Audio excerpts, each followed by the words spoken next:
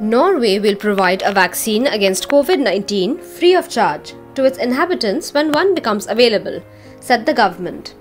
And this would become part of the country's national vaccination program. Norway, which is part of the European single market but is not a member of the European Union, said that it would get access to the vaccines that the EU obtains via deals negotiated with pharmaceutical companies. Sweden, an EU member and Norway's neighbor, will buy more of the vaccines than it needs and then sell them on to Norway. The Nordic country has currently the lowest level of new infections in Europe.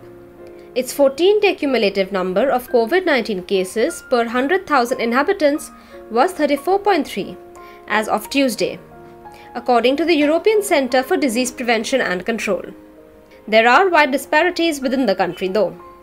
Authorities are most concerned with the situation in Oslo, where current restrictions such as compulsory wearing of face masks in public transport when social distancing cannot be maintained were extended on Tuesday for an indefinite period.